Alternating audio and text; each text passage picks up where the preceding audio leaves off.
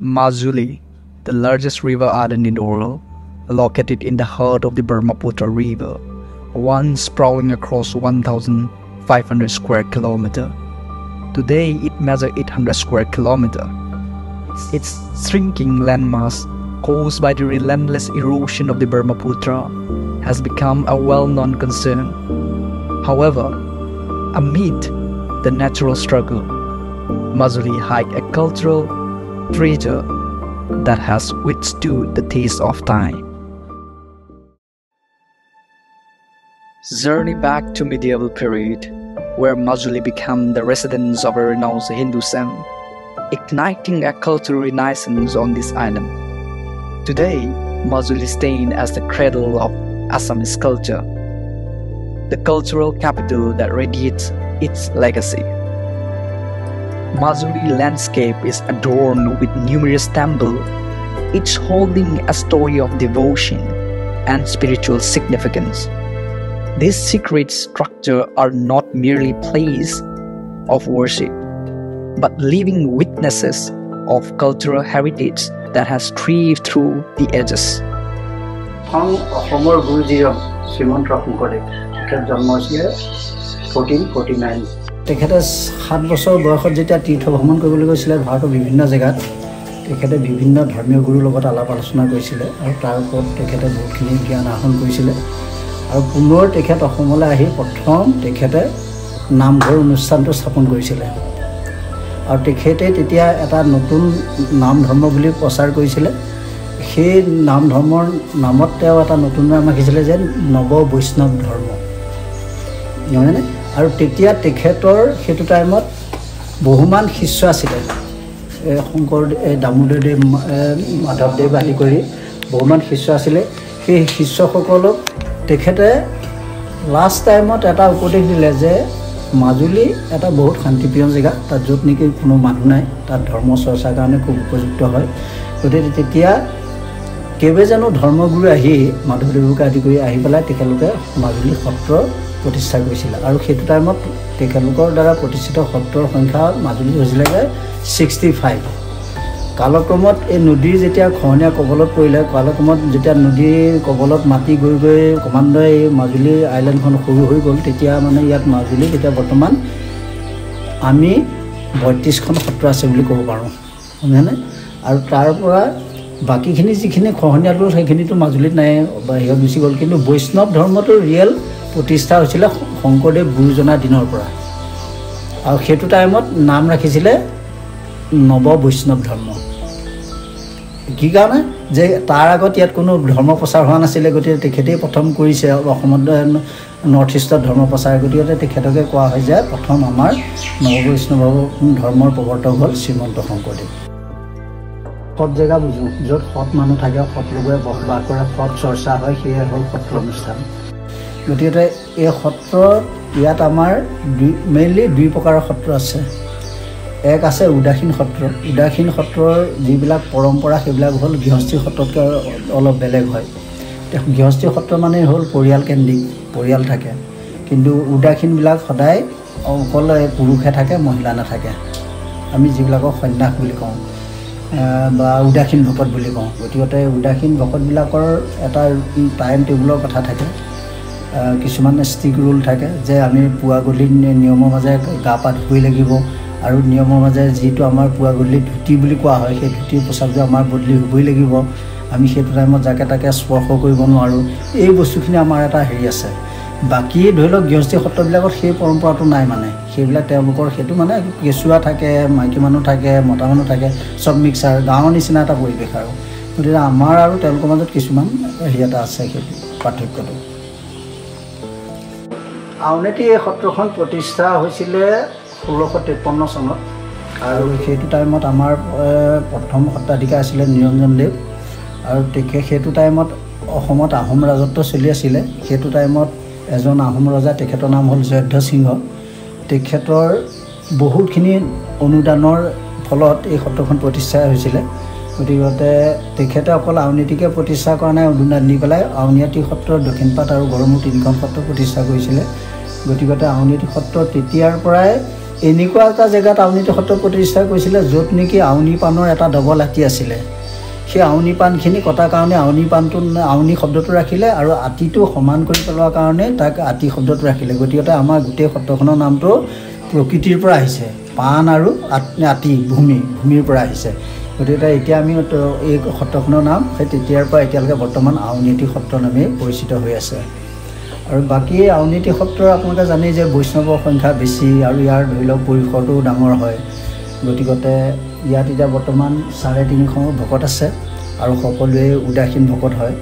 আৰু গতিকে আমাৰ দৈনন্দিন যিবিলাক কৰ্তব্য থাকে পুৱা উঠি ধৰি লওক কিছুমানে মেডিটেশ্যন কৰে যোগ কৰে তাৰপিছত আপোনাৰ উপাসনা কৰে আমাৰ নিজৰ ব্যক্তিগত উপাসনাথলী আছে আমি সেইবিলাক কৰি মেলি আমি পুনৰ নামঘৰত নাম কীৰ্তনৰ কাৰণে যাব লাগে সেই পৰম্পৰাখিনি আমি ৰাখি আছোঁ Among the many crafts that flourish on this island, marks making takes center stage, handcrafted with precision and care. This bamboo marks find their purpose in the traditional theatrical performances called baunas. This vibrant spectacle brings to life tales of the means and the lessons, captivating audiences with their vivid expression and a vivid storytelling.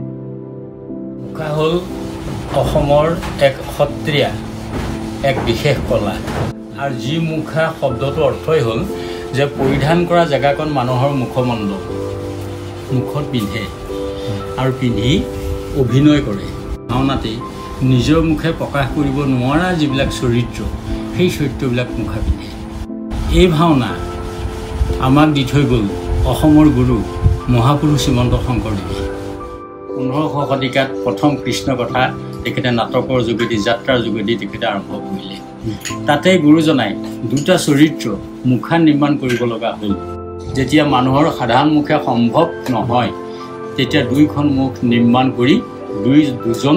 ভক্তক পিন্ধাই সেই স্বাধীন যি যাত্ৰা কৰিলে সেয়ে হ'ল আমাৰ আজি চলি থকা ভাওনাৰ ইতিহাস আৰু আদি কথা এই পৰম্পৰা সৃষ্টি হ'ল সত্ৰখনত যে সত্ৰ প্ৰতিষ্ঠাপক আমাৰ আতা চক্ৰপাণী হ'ল আমাৰ 1663 এই সত্ৰ প্ৰতিষ্ঠাপক প্ৰথমজন সত্ৰাধিকাৰ প্ৰথমজন কলাকাৰ তেখেতৰ সেই মুখা সজা বিদ্যা নিজৰ পিতেকক দিলে পিতেকক দিলে এনেকৈ কৰোঁতে আহি এটা গুৰুকুল বিদ্যা হ'ল তো আমিও আমাৰ পিতৃ প্ৰয়াত সত্ৰাধিকাৰ এই সত্ৰৰ ৰুদ্ৰকান্ত দেৱ গোস্বামী আমি তেখেতৰ ওচৰতে মুখা শিকিলোঁ প্ৰথম ব্যৱস্থাটো বাঁহেৰে সজা এটা সজা তৈয়াৰ কৰি ল'ব লাগে আমাৰ দ্বিতীয় পৰ্যায়ৰ কামখিনি হ'ল এখনকৈ কাপোৰ টুকুৰা কাপোৰৰ লগত কুমাৰ মাটি মিহলাই এই সজাটো ঢাকি দিয়া হ'ল তৃতীয় অৱস্থাটো আহিল ইয়াৰ ওপৰতে আমাৰ এতিয়া চেহেৰা ৰূপ আমি দিব লাগিব তো যি চেহেৰা নহওক যি ৰূপেই নহওক আমি ইয়াৰ ওপৰত দিব পৰা হয় সাধাৰণ মুখ এখন হ'ব গৰুড হ'ব পাৰে হনুমান হ'ব পাৰে গণেশ হ'ব পাৰে ৰাক্ষস হ'ব পাৰে জীৱ জন্তু হ'ব পাৰে এইটো হ'ল আমাৰ বেছ আৰু এইটোৰ ওপৰতে কাম কৰা হয় 3 নম্বৰ এয়া